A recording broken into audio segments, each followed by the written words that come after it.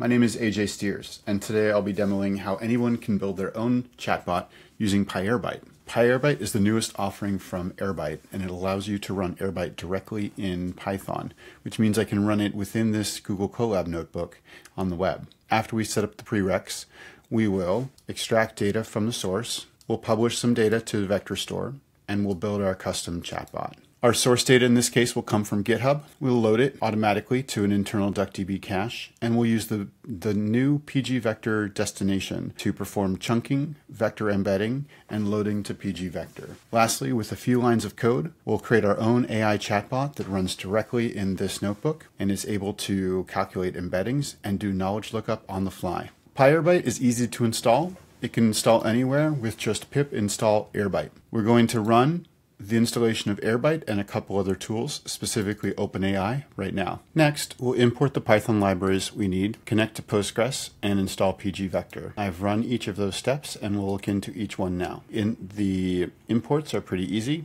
and we set up our OpenAI key. Connecting to Postgres, we just provide our credentials. And installing pgvector, first we just check that we have connectivity to the Postgres database, and then this simple command will install pgvector into any Postgres database that supports it. Now we're ready to start extracting data. Here's how the GitHub source is configured in Airbyte Cloud, OSS, and Enterprise. You can see that there's a configuration space, a friendly UI where you can enter the name of the source, you can authenticate, and you can provide any other configuration that is needed for this connector. We're going to perform the same thing that you would do in cloud, but we're going to do it here in code with PyAirbyte. The source name is source GitHub. As we just saw, the configuration is a list of repositories. We'll use the Airbyte repository and your input credentials. We're using getSecret to get the personal access token for this string. And if we run this cell, we can see that Airbyte will read data from the source and store it in our cache. This completed extremely fast because everything is incremental by default. Now we're ready to publish data to the vector store. Similar to our GitHub source, we can configure the PG vector destination in Airbyte Cloud, OSS, or Enterprise using a friendly UI specifying our chunk size, fields to store as metadata, fields to store as text, text splitters. We can choose different types of splitters, including a markdown splitter. We can specify our embedding settings. Let's see how to do that now in Python. We call the get destination operation, and we give it the name of our destination here. Optionally, we can pin to a specific connector version or a specific pip URL. While this is running, I'll walk through the config for this destination.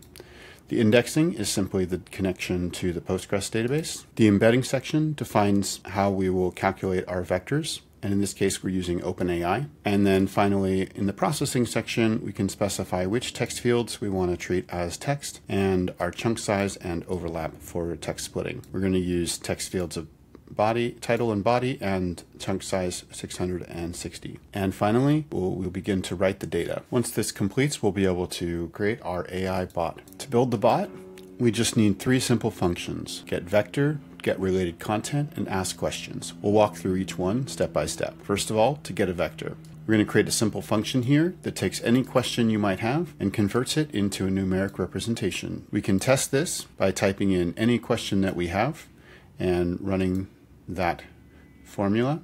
With each question that we ask, we get a different vector created.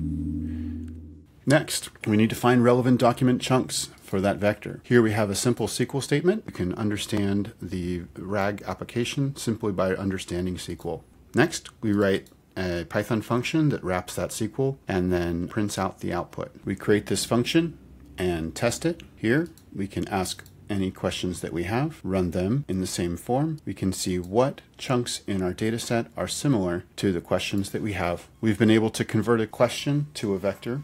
We've been able to find related document chunks for each vector or for each question. Now, as a final step, we're going to take a prompt template, which is just a set of instructions for the AI. We're going to make a function called getAnswer, and this is simply going to, within our prompt template, put that context that we found related to our question and then print the output. That is our AI bot. So any question that we want to ask, we can get an answer based on the information that is in our vector store. In this case, we're able to see issue numbers, we're able to see a summary description based on all of the related content in our system. And I could type in any question I wanted here, and it would dynamically provide me an update for my question. I'm using a drop-down in this case for the demo purpose, but of course you can type anything you'd like. Here I could type in, how cool is AJ?